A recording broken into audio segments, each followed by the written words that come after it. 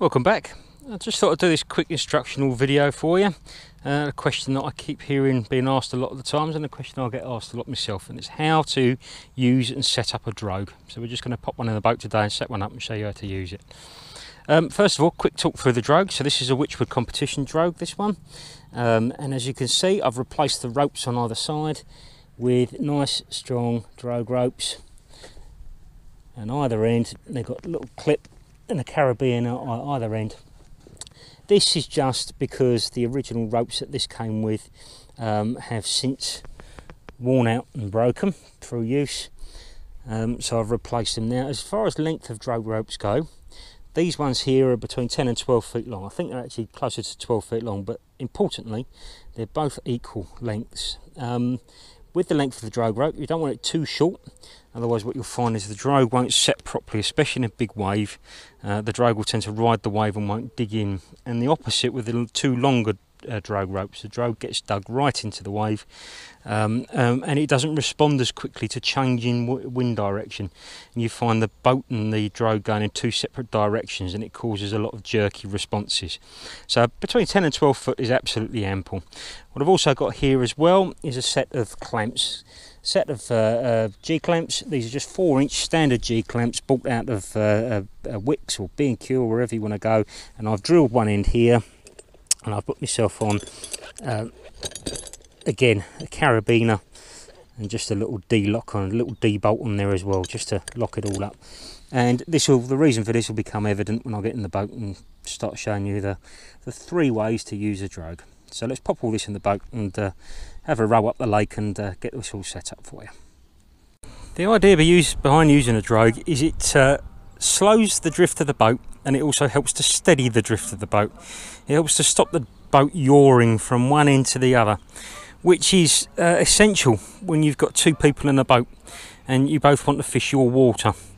So the first way you can anchor a drogue is by having the points fixed at the centre point of the boat, and usually on the rowlock, and that's both of the drogue ropes fixed here in the middle of the boat. It's as good a way as any to have it. The drogue will open up, but what you're going to find is this boat will tend to pivot on this point here. Okay, so you're going to end up with the wind changing direction slightly, the boat will be turning and the drogue won't turn with it, and you're going to end up with this effect where the drogue yaws from side to side, and it means you're going to get a constant drift where the boat is going left and right and left and right. It's a very uncomfortable way to fish. So the preferred way to fish is by fishing with 2 fixed points. Okay, and we'll just set that up and I'll show you what that looks like. Now, this is the fixed points drogue. Okay, 2 fixed points. So we've got a G-clamp here and we've got a G-clamp here, as evenly spaced as we can along the boat, and I've separated the 2 drogue ropes and we've attached them to one end to the other, and you can see here how it's opened up the drogue. Okay, so this means the drogue's got a much larger surface area where it's sitting there, and it responds quicker to the boat. It keeps the boat steadier as the wind's blowing off one end to the other. Because you've got more of a surface area there, it tends to turn a lot less.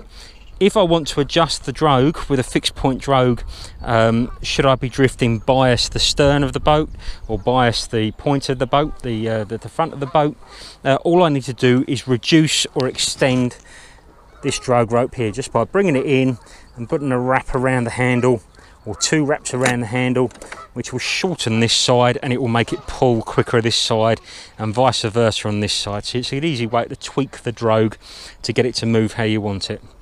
The third option is a sliding drogue. This is the sliding drogue. So what I've done is I've used the carabiners at either end here, and I've just threaded the rope through, my drogue arms through on both sides, so they're both threaded through on both sides there, and I've joined them, the drogue ropes, in the middle there. Okay, so this gives you the same spread of drogue, gives you a nice wide spread of drogue, but what it allows you to do is it allows you to tweak the drogue, to tweak the drift, to make the boat drift truer. So you can make very, very slight adjustments just by simply by pulling this end or pulling the other end. It shortens one arm, lengthens the other arm, and it will just make the boat travel in one direction or the other. It's also a good way of adjusting the drift and adjusting your drogue so you can drift up next to structures or obstacles, i.e. weed beds, or close to a bank when the wind won't quite allow you to do it. By tweaking this and by shortening one side or the other, it'll pull the boat round and it'll actually allow you to drift at a slightly different angle to the wind. I find it very, very handy. This is my favourite way of setting up a drogue, and I know a lot of guys that I fish with, they prefer to fish with a sliding drogue as well. It just allows for very slight adjustments. It's a very fair way to fish in the boat as well. You don't have to have the clamps set miles apart. It doesn't matter where your clamps are set because the adjustments are made here. Very simple, very straightforward.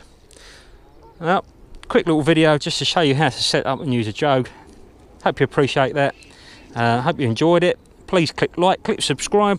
Subscribe's free, just means that you'll get notified of my videos as they come out. And any requests, anything you'd like to see, just give me a shout and we'll see what we can do. See you soon from a lovely looking Chigborough Fisheries.